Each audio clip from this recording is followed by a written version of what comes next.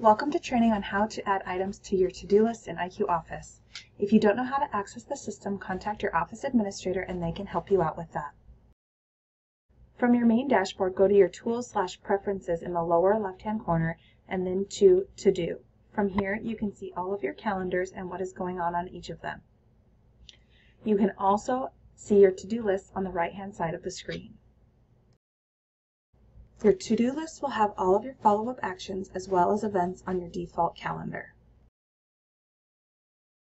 To add an event to your to-do list, click on the Plus Events button in the upper right-hand corner.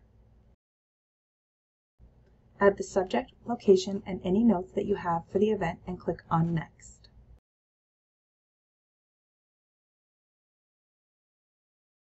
Add the start, date, and end time to the event and click on Next.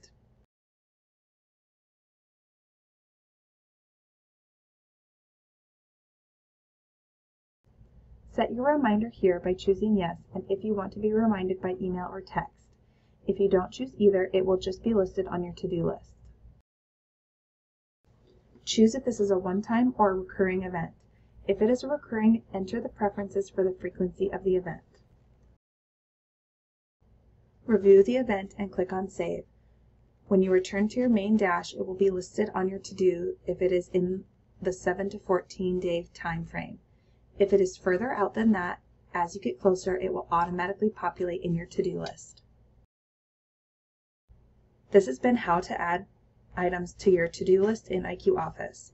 We hope you make it a great day. We are in the business of helping you to work smarter.